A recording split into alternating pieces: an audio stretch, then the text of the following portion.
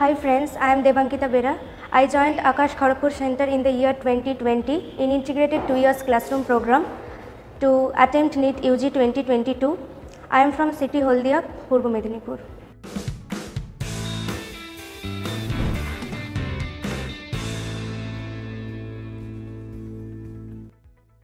I heard from many of my friends and seniors that it is one of the best coaching institute in medical in India.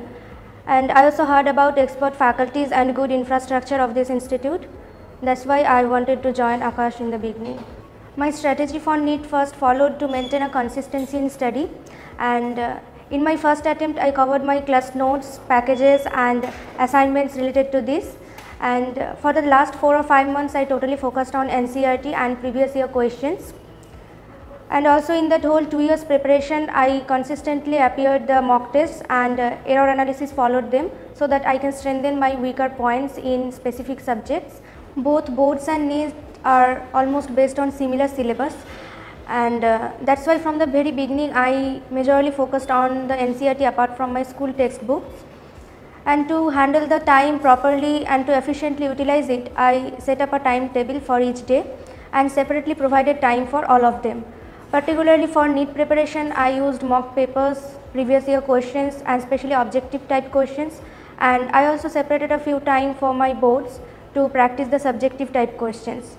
And during all of these, I kept my consistency level up to mark so that I can handle all of them.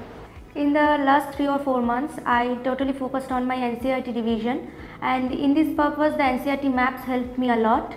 And there are several programs that were arranged in the last few months like NCERT booster program, intensive test series, and especially during the intensive test series I had to sit for exam regularly, and I also attended the discussion classes following them so that I can rectify my mistakes in the next test.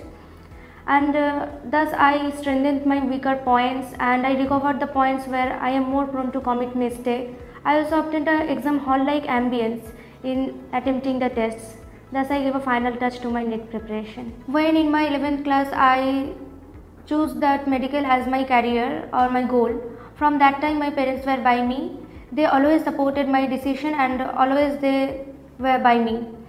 Like in that preparation period of 2 years, whatever I required they always provided them instantly. And also during several downfalls when I felt depressed or demotivated, they always helped me to cope up with that, and they always made me motivated with their own examples, and until the last day they were by me. Aakash BYJU'S played a crucial role in my life. They provided me with good infrastructure and expert faculties, and first time due to Aakash BYJU'S I got the exposure to a national level through their exams, as I had to compete with all the students all over the India, and I also came to know my position among all, and for that I once scored well in these exams.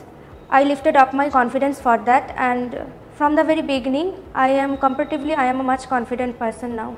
First of all, I want to say all that you should maintain consistency for your preparation because it's a long race of 2 years. You should never give up at the middle.